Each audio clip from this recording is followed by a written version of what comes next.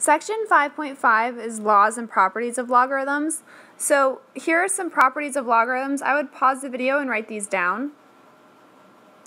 So if you have a logarithm with a base and two things multiplied inside, then you can split them up into two logarithms with the same base added.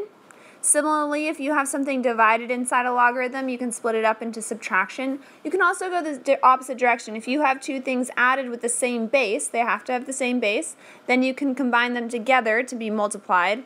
Same base subtracted, you can combine them to be divided. If you have a logarithm with something raised to a power inside, then you can actually bring that exponent down in front. This is derived just from the multiplication one above. Exponentials are just repeated multiplication. So m to the k is the same thing as m times itself k times, which means you can split it up into log base m added to itself k times, which simplifies down to this.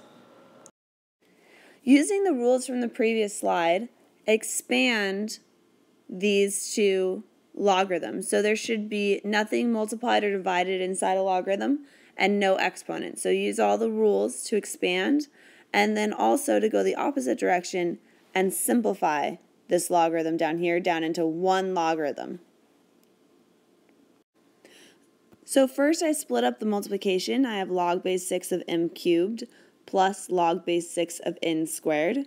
And then I took the exponents and brought them down in front. So you end up with 3 log base 6 of m plus 2 log base 6 of n. So if you haven't already done so, go ahead and pause the video and try the next two. The first thing I did is I took this square root and made it a 1/2 power and applied it to both the numerator and the denominator. And then I took this division inside a logarithm and subtracted the two logarithms. And then the last part was I took these exponents each individually and pulled them down in front of their respective logarithm.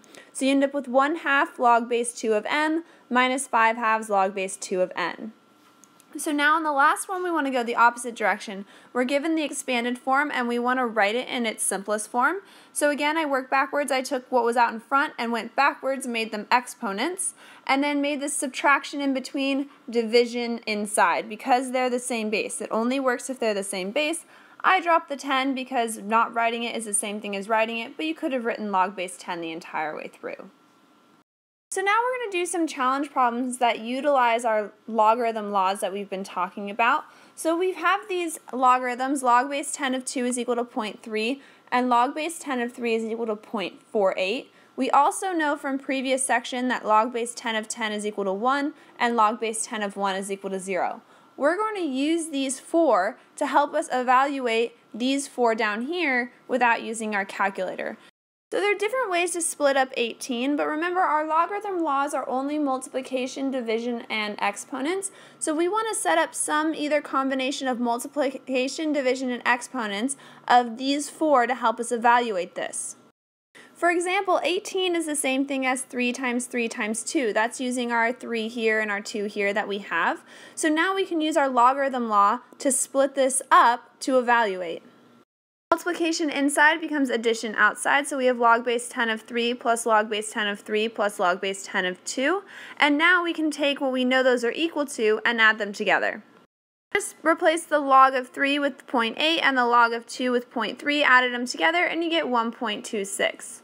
So now I want you to pause the video and try the other three. They're going to be difficult, but be creative.